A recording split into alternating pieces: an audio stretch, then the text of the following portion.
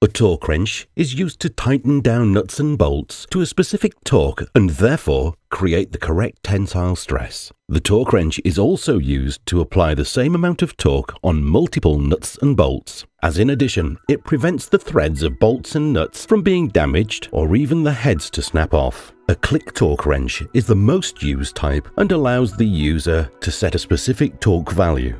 Moog recommends using a manual torque wrench and the torque values as set by the car manufacturer for the correct installment. The torque values tell how tight a nut or bolt must be fastened to ensure an accurate and firm suspension construction. Each torque value has been determined by the manufacturer that developed the suspension based on a bolt's dimension and its function. When replacing a suspension part, make sure to obey the torque values as set by the manufacturer. This is something we cannot achieve with an air impact wrench. The torque wrench uses a ball detent and spring in the head of the wrench that makes a click as soon as the preset torque is reached. The use of an air impact wrench will not provide this feedback and the applied torque is indefinite. Do not continue tightening once you reach the click, as you will over-tighten in that case.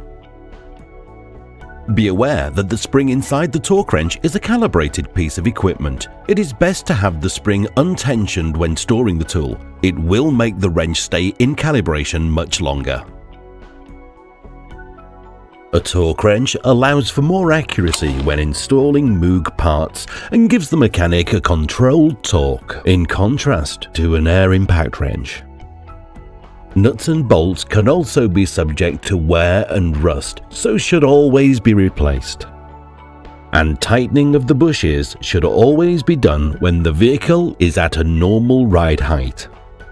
Also, when remounting the wheels, we recommend to use a torque wrench instead of an air impact wrench.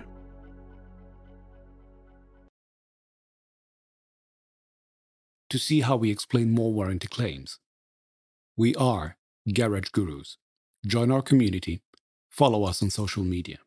Thanks for watching this video. The video description contains all the relevant links. Don't hesitate to like, subscribe, and be notified when we post new content. Also, check out our Garage Gurus online course catalog.